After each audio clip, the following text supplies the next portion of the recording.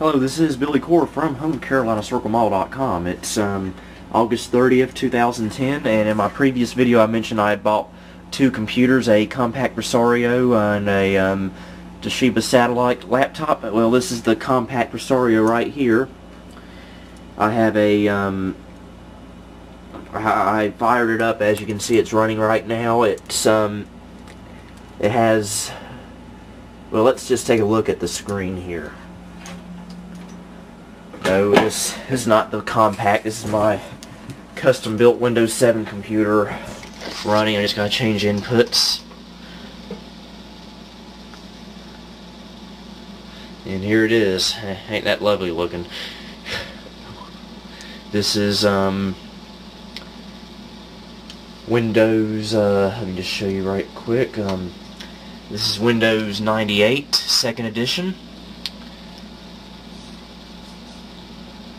192 megabytes of RAM. I added that in there. It had already had 128 megabytes of RAM in there, but I happened to have a spare 64 meg stick, so I stuck it in there. So now I got 192. I'm not sure how big a difference that's going to make, but oh well. And here's the device manager. CD-ROM. Has a Compaq CD-ROM and an LG CDRW drive. Floppy disk. Yada yada.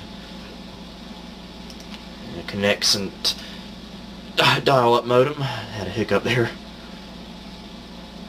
And network adapter. Linksys fast Ethernet adapter. Microsoft TV video connection. I don't remember seeing that on that computer. Must be a little error. But sound card, and as I suspected, it is a Sound Blaster. Very good sound cards, by the way. Okay, system devices. Yeah, this is Windows, whatever it is.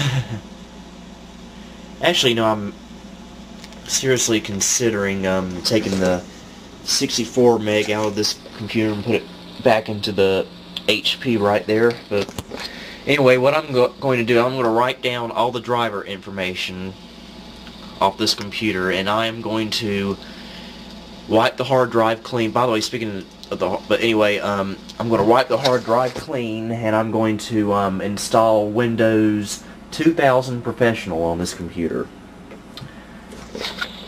because it's one of my all-time favorite operating systems, and this is a nice computer, by the way. So $8 too. He's got a prop. Okay, why did I just do that? Okay.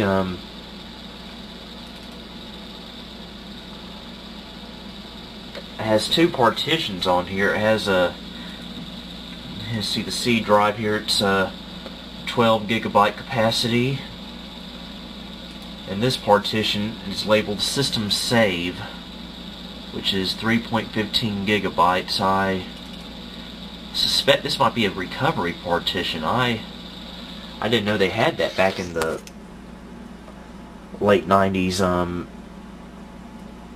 Because I thought back then it was all on system recovery, was all on disk still then. But anyway, just in case, I better just save that partition when I wipe the hard drive. But anyway, I'm going to write down all the driver information. We'll do a quick jump cut right now. Okay, I got the Windows 2000 disk in there. Well, as you can see, this popped up, so I'm not going to upgrade. I'm just going to wipe the whole darn thing clean. Okay, let's reboot this Compaq. This is actually the first Compaq I've ever owned in my entire life. And this was before they were bought out by HP, so this is a true Compaq manufactured computer. And also another first here, this is the first computer I've ever owned with an AMD processor. Yeah, that's right, this has an AMD processor in it. I've been Intel all my life, but this is the first AMD processor for me, so yay. have nothing against AMD. It's just by chance that all the computers I've ever owned have been HP. I mean, Intel computers.